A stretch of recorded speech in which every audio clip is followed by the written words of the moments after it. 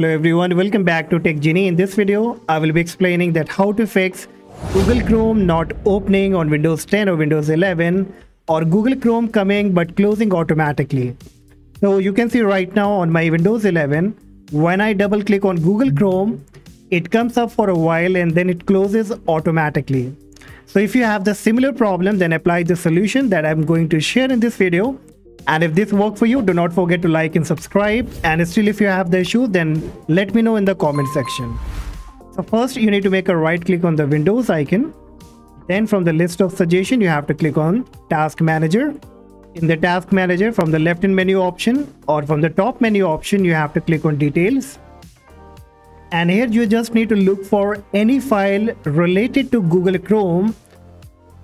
You just need to find out if there is any Chrome related file, then you need to make a right click on it and choose End Process Tree.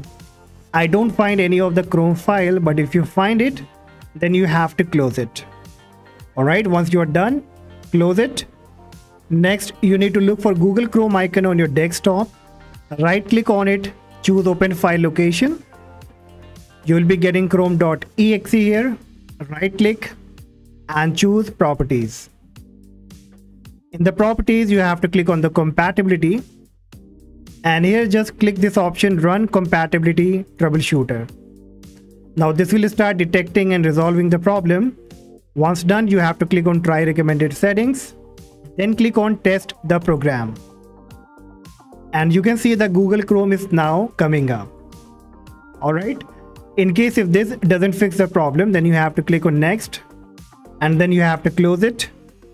Now look for chrome.exe icon again here, right click on it and then choose the rename icon, and you can rename this as Chrome New. And now try to open it and see that if the problem has been fixed. If this also doesn't fix your problem, then you have to close everything. Now right click on the Windows icon, then click on Run, and in the Run box you have to type %local app data % again, then click on OK. Now here you have to look for the Google folder, double click on Google, then you have to right click on Chrome and choose Delete.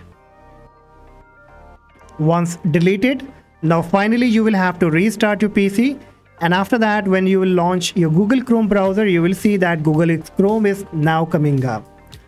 So hopefully guys, this all solution will surely work for you. And if yes, do not forget to like and subscribe, and I see you in the next video. Bye bye.